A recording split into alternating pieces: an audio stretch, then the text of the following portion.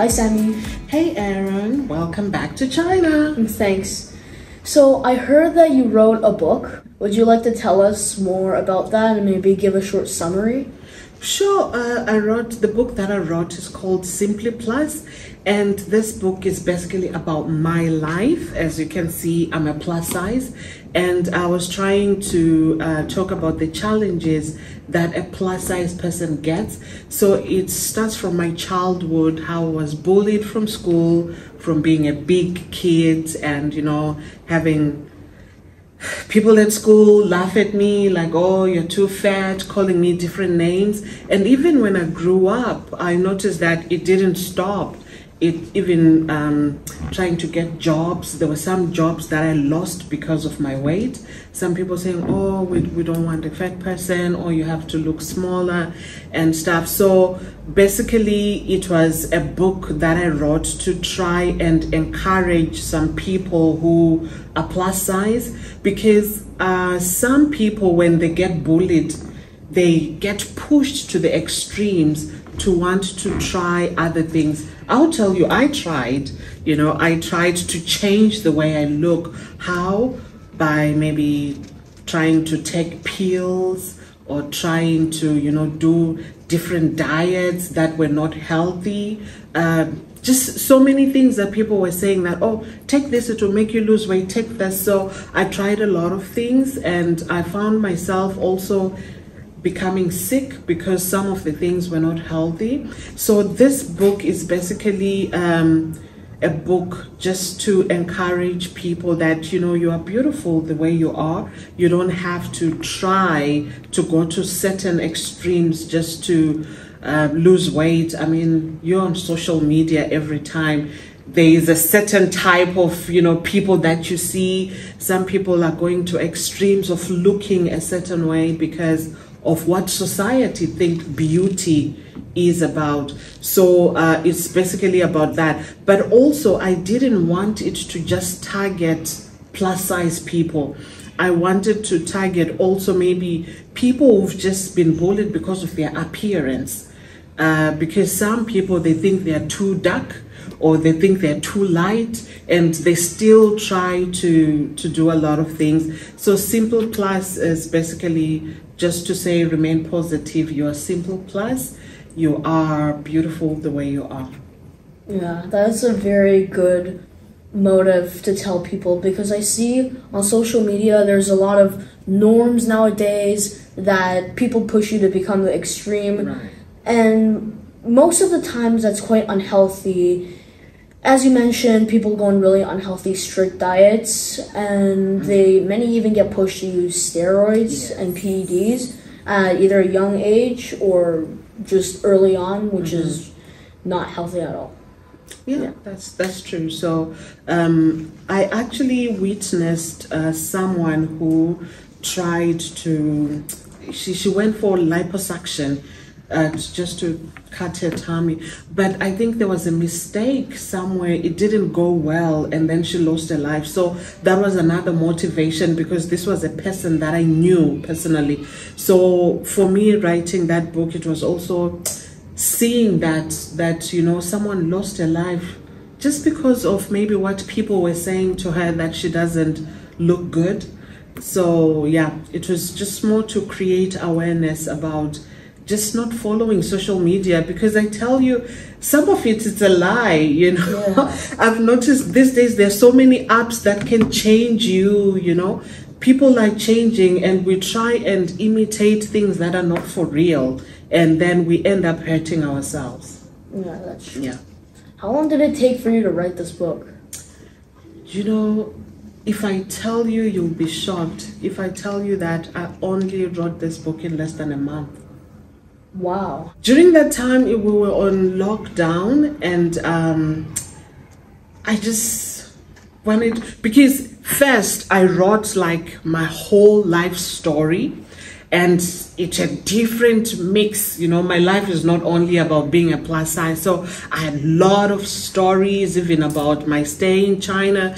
And when I took it to an editor, someone to look at it, that person advised me like, oh, you've got too many stories, and I think it would be difficult for people to really grasp what you want. Why don't you pull out, you know, different topics and make different books? So I then decided, what am I going to do? So my son actually was like, oh, why don't you start with your story of being a plus size? So I just took that story of being a plus size, because in that particular book, I'd only wrote it as a chapter. Yeah. So to try and fill it up to make it a book, yeah, it took me about 2 weeks. 2 weeks? Yeah. So every day you were working on it for... Yeah, because we're not going to work, you know, just wake up and just start writing. And, you know, when you are in that zone, sometimes I wouldn't want to stop, because I felt like if I stop, maybe I'll forget what I want to write. So I'll just write and just sit on my bed and write, But you're typing, right? Or writing? I was doing both.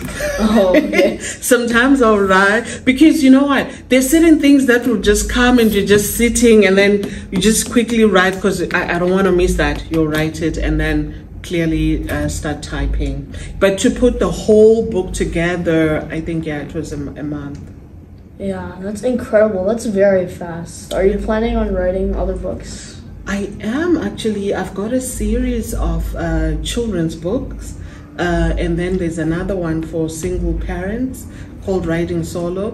The children's books are basically books also based on my life, but trying to teach, I want to put them in schools to try and teach children about diversity, inclusion, you know, the DEI, equity, and belonging. So also using my story, because, you know, being a teacher and working in a school, I noticed that there are certain topics that we can't find books for.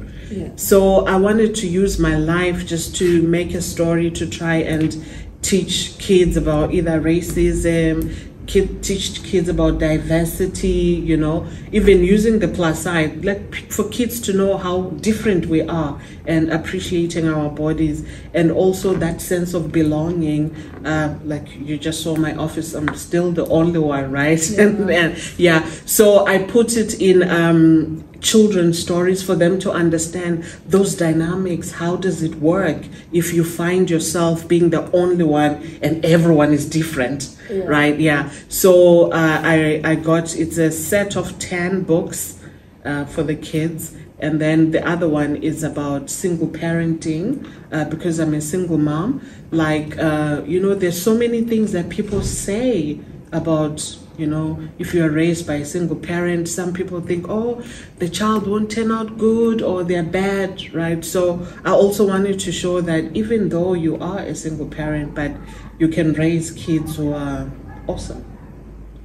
Yeah, I can definitely relate to you while writing books. Now, in my trip to China, I'm journaling a lot every day, which is either that after the trip, I decided to just keep it as my own memories, or I'm planning to probably write a book about that. So it is true that every day I'm struggling. Okay, I have to remember this before I forget. Right? So just keep a journal. That's good to keep a journal, because sometimes, you know, you get this and then it disappears if you don't put it down. So it's nice to just scribble down. Later on, you can now put everything together. It doesn't have to be now, but later on you can now at least remember stuff. What would be your number one tip for anyone trying to write a book? To start. Yes, because, you know, I'd always wanted to write a book, but I had so many excuses also in my head, like I don't have time, will I be able to do it? You know, when people are advertising books, it's like this is a big deal, you know, and you start thinking, will people read it? Will people like it? So you think a lot and discourage yourself again. So for me, I would say, if you want to write, just start and write. Don't stop. If you feel like you want to write it, don't, you know, the lady that I gave my book to read as an editor for her to tell me what she thinks, she said to me, listen, there's no story, because at first I was scared that maybe it's too short, or it will be too. And then she was like, just stop where you stop. That's your story. Yeah. It doesn't have to be 5,000 pages. If your story ends at 10 pages, that's it. Just stop. So just write. Don't think too much like, oh, it has to be maybe thousands of pages for people to like it. No, your story is your story. So where it ends, that's where it ends. Where you feel like, okay, 5 chapters is enough. Stop there. And also, and I found it with me, like I'm saying, that Simply Plus is only 10 chapters. And I sent it to people, and some people read it within 2 days, they finished, which was something that for me was great, because usually you buy a book and you don't finish it, you read it, it's like you end up just shelving it and not knowing. But if it's nice, short and sweet, it's like people read it and finish and like they want more. So now people are, when are we getting another one? So now I'm saying, oh, okay, if I had maybe put too many things, maybe they could have gotten bored, they couldn't finish it and stuff. So yeah, just write something, whatever you write. It can be your trip to China, short as it is, make it interesting and people want to know more. Yeah. So just start. That's what I can say. Thank you for your time, Sam. Thank you for having me.